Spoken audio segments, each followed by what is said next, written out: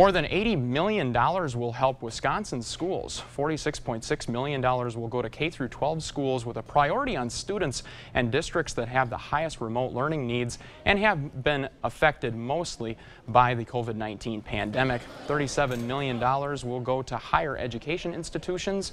The money can be used to reimburse necessary unbudgeted expenditures made in response to the COVID-19 pandemic. The money is in addition to $354 million that schools are receiving directly through the CARES Act.